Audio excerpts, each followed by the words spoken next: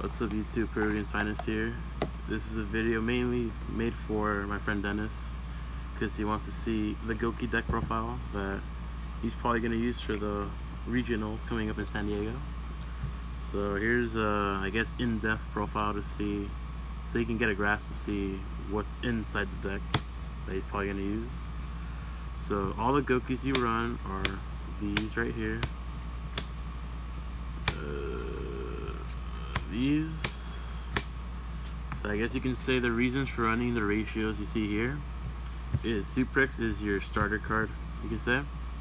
It's one of the Goukis that is able to special summon a Gouki from your hand, but it only gets the effect when it's normal summon. So if you special summon if you special summon Suprex off Firewall, you won't get the effect, but if you do it through Goblin, you get the additional effect of Suprex to summon any of these other guys.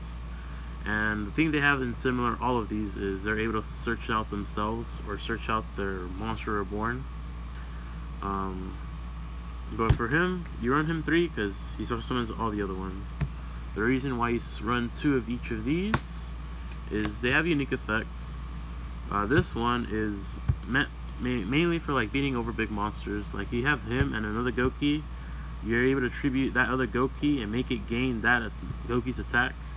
So if, say, for example, you had a head bat and a twist cobra, and someone wants to attack your twist cobra, you can activate its effect during the damage step to tribute the head bat in order to increase its attack by 800, so it'll be at 24.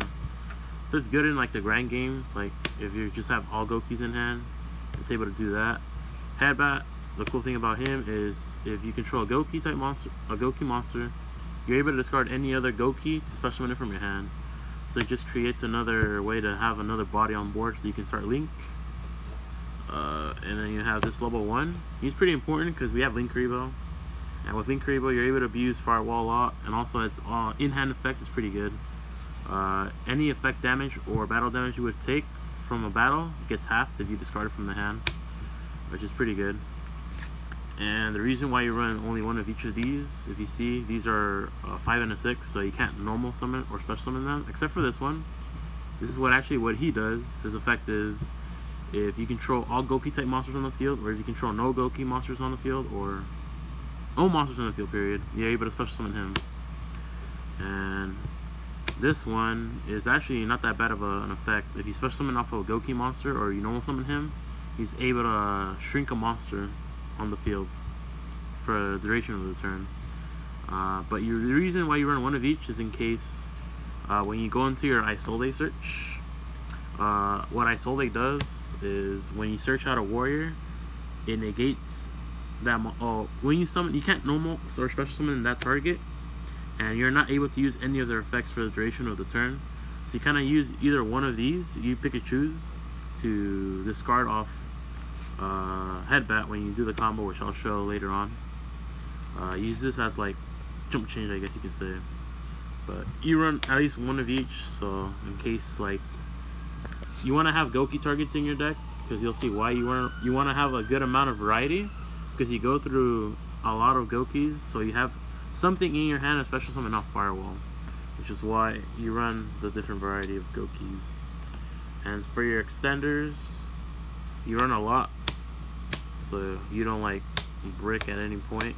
So you have 3 Junk Forward, 3 Captain, 3 Scorpio, 1 Cobra Plant, and 1 Super Agent. The Junk Forward is basically Cyber Dragon. If you control no monsters, you're able to special summon him. He's a level 3. He's an Invoker target. Same thing with Captain. It's only when he's normal summon he's able to special summon a level 4 or lower monster from your hand to the field. Scorpio, you discard a monster, special summon the Cobra, and you're able to search off instant fusion for this. Also your Invoker. And 1 Agent, just in case you need an extra body. That's also a good going second card. And it lets you, if you go open it with it first and you already have like a lot of extenders, you can use him as a way to see what the hell your opponent is playing, because you're able to reveal the top card of the opponent's deck. And basically all these are ways to get to your eventually field you want to make is like a U or a good like tri-gate board. Those are what those are for. And then you run 1 Ibli. Ibli's there for the reason of this mermaid card. Knightmare Mermaid. That's why you run her. Also, she has some additional effects that you have to know about. Like with Ibli, if she's on your side of the field, if you special summon off Mermaid, you can't special summon anything except for link monsters. So you have to link her away to be able to special summon again. And she also has an additional effect. When she's sent from field to grave, she's able to special summon herself to your opponent's side of the field. That's kind of beneficial one or two ways. Because if you know your opponent isn't running Knightmare in their extra deck, you're able to just leave it on the field, and then they can't special summon at all unless they have a way to like tribute summon over it or whatnot. They just can't special summon, period. Or if you special summon to their side of the field, you're able to use have a target for first turn, because usually if you go first, they're not gonna have a monster for you to pop for his effect. What he does is he pops a special summon monster on your opponent's main zone to the graveyard by discarding a card, and you draw a card if it's co-linked. And by giving them Ibli, you're able to have him as a live effect, so you can draw more as you're going through your combo. That's why she's pretty good. And you just run your 9 hand traps, 3 Ash, 3 Ogre, and 3 Drolls.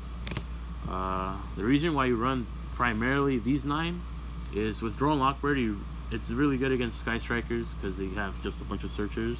So if you cut them off when they go engage or terraforming for their terror base, or they go the base effect of the field spell to search out a card, it just stops them for the whole turn, and then you're just able to rush them and kill them the next turn. And Ogre and Ash is mainly for the mirror or any other rogue matchups. Ogering the Isolde, Ashing the Gouki searches or Isolde, all gets you there. Obviously Droll just gets you there too. How much minutes? 7. That's fine. For the spells, you run 3 Call to the Grave. Obviously, since we're in a hand trap format, you need a way for your combos to resolve. Your deck is really fragile on hand traps, as you'll see. And this is just a way, if you draw it, you're able to continue on your play without being unopposed. You run another extenders. I guess these are your extenders as well. If you draw them, 3 instants, 1 reborn, 1 soul charge, 1 succession, and 1 reinforcement of the army. And I guess this too, but this you primarily just search off your Goukis. These are, you already know what these do. We run this card, Succession. It's basically a reborn, but it only reborns to arrow at points. So say you just have this on the field and you activate this card, you can reborn anything you want, but you can only reborn it to this zone right here it points to. So anything it points to, you can reborn a target. And it is, you can only reborn from your graveyard, which is what you use it for. What is your instant fusion target? Oh, you'll see right now. And then you have the Rhoda. Rhoda searches any of your extenders, Moradine Captain, Junk Forward, Agent, or your Suprex. And Gouki Rematch is your Searcher Reborn. And you run your 2 equipped targets. This is primarily for Isolde. Your 2 targets, this one has to be mandatory, because this is what lets you discard off your Knightmare searches without minusing at all. This basically replenishes itself when you activate a Gouki type Knightmare monster. And this one could be anything, but we chose to play this because in the rare case scenario, you go second and then you draw into this with a warrior, that's a cool effect. You can equip this to a warrior and make it lose permanently 500, but it lets you pop a set spawn trap card on the field. So that's a cool interaction. We were playing Axe of Fools before, which is an equip spell that whenever equipped to a monster, its effects are negated, but we decided that since Sky Strikers is a more popular deck, you're able to use this to probably just random pop a Set Hornet Bit, the Widow Anchor, or whatever of the trap card Impermanence. You can pop that too. Is that the reason why you chose that over Moon Mirror Shield? Yeah, primarily. So then for the extra deck, this is your only instant fusion target. If you're wondering why we run 3 instant fusions, it's because you want to see an extender in your hand. Because we're running 45. There's certain cards in the deck you don't want to draw, like Ibli, other random cards, but drawing them isn't the end of the world. You're just gonna have to play around with what you have. And we were thinking of deciding to run like this and a Raijin or any other instant fusion target, but usually once you resolve the first instant fusion target, you just end the game because you're able to complete your board. So you run that, and we primarily run him because he's a warrior. He's a 3. He makes Invoker. Simple as that. Invoker, you know why we run him. The Mordings, the Cobra, the Predator Plants, the Mordings, the Junk Forwards, just all make him. And he special summons Super X because he can only special summon a level 4 warrior, and that's how you get your engine started. Primarily, if you go to him, you're able to make a complete U board. So for your Knightmares, starting with the lowest rank, you play the Mermaid, obviously, which gets you your Ibli and gets you your U started, because primarily you have her on the field first to complete your U. A lot of Knightmare engines or Goukis or whatever, they tend to run just one copy of Cerberus, one copy of Phoenix. But with my testing, or from my limited testing, I feel that running 2 of each is not essential, but it helps you make your U easier to make when you open set combos. And either way, if you are in a grind game and you make either one of these, they all have good effects when going second. Lets you pop a spell trap and lets you pop a special summon monster on your main monster opponent zone. So they're good to have in multiples, to be honest. Then you run 2 of your Goblin, which lets you have an additional summon by discarding a card.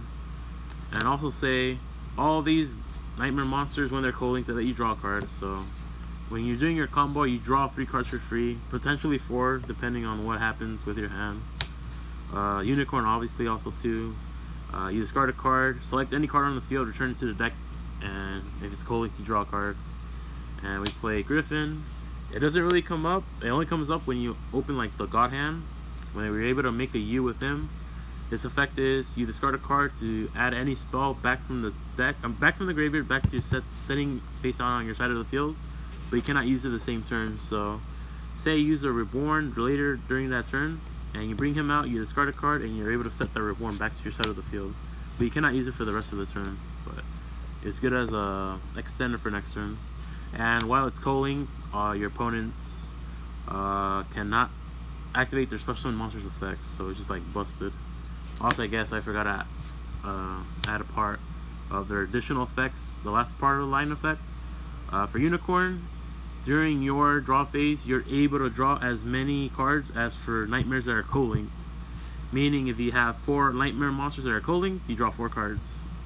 Goblin, if he's co-linked, none of your monsters that are all your monsters that are co-linked cannot be targeted by card effects, cannot be destroyed by battle, or cannot be destroyed by card effects.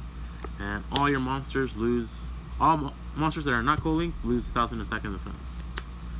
So the Knightmare package, pretty busted. Obviously, you run your one Isolde. We only run 1 because I feel 1 is what you probably just need to play a game. If you run 2, you're just cutting off access to variety of your extra deck, and space in the extra deck is tight as is. And usually, you can play around saving your Isolde around hand traps, using your Goukis as chain link blockers. So we just run 1 Isolde. The 1 Link Karibo, which is essential for us because it lets you abuse Firewall a lot by the combo that I'll show later on. And 1 Firewall. He's mainly the heart of the deck because he lets you abuse himself. Whenever monsters leave where arrows point to, you're able to special summon monsters from your hand. And 1 Trident Wizard, obviously we run him since we tend to have him with 3 links, so he's able to have the effect of being able to negate a spell trap card during your opponent's turn. Also, it has all the other pretty good effects, like when it's co-linked with 2, during your turn you're able to banish a monster, or you can just target 1 card on the side of the field and banish it. And its first effect, when it's co-linked by 1, you're able to deal double damage, which is pretty good. And for the side deck, this might not be finalized, but I think it's pretty good. You run 3 evenly matched. This can be used towards the mirror match or like any other like back row heavy decks like Altergeists. Obviously, it's a pretty good card. You have 3 red reboots, which can be used for Trick Stars, Altergeists, Or you can also side it going first when you know your opponent's going to side evenly match, so you have an out to evenly match. Since apart from your board, when you make your U, Tri-Gate Wizards, you only out to this, but you have this as an additional way to out this. You're able to use your Tri-Gate Wizard more efficiently, rather than just negating this card. Then you run 3 Reapers, primarily just for the mirror match, as a way to auto win. You just cut them off Isolde, and then you make their play super awkward. 3 Twin Twisters, primarily for Trick Stars and Ultra too. And then you run 3 Impermanents. This is basically like Effect Vader. While it's in your hand, while you control no cards on your side of the field, you're able to use this during your opponent's turn when they're doing their combo. So if you're going second and you draw this, it's like an Effect Vader. You can discard it and negate a monster on their side of the field. Or say you're able to set it when you're going first, and say they summon a monster directly to the column that corresponds to. You flip it, you negate that monster's effect and any monster or any cards in this column, so spell, monster, whatever. Or say you were activated here, you negate the column of the monster, the column of the extra monster zone, and anything in between. You're able to negate any effects that activate in that column for the same turn, which is pretty good. This you side against the mirror match, or anything you feel like you're gonna need an Effect Vader type of a card. So that's 15, 15, and 45 main. And in the next video I'll make, I'll do the combos with how to make a U using what type of extenders and whatnot. So that's part 1. Later, YouTube.